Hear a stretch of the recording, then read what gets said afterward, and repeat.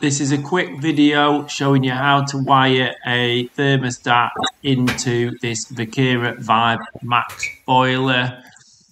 As you can see on the left hand side, there's that little link wire. Ignore that.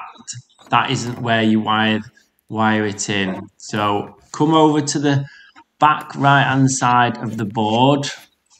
You will see that block with two black wires coming out of. So remove the two black wires.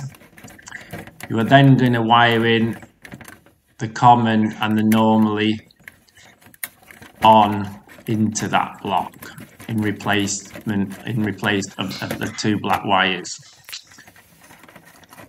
So remove the two black wires, tape them up. They're only low voltage, but Vokera did advise me, yeah, just tape them up, put them out of the way. So yeah, get them out of the way.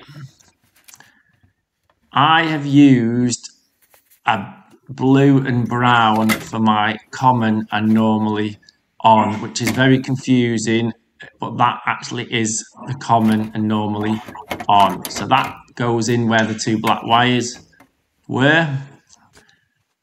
Right, on the Vokera Vibe Max as well, as you can see, I've taped up the black wires. On the Vokera Vibe Max, you cannot get your live and neutral for your receiver from the boiler.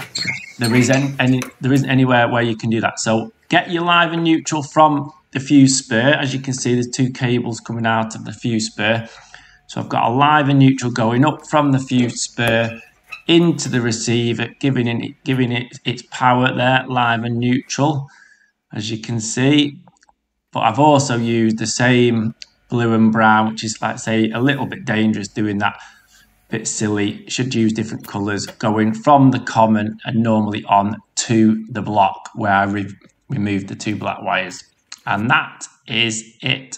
So hope that's helpful. Thanks for watching.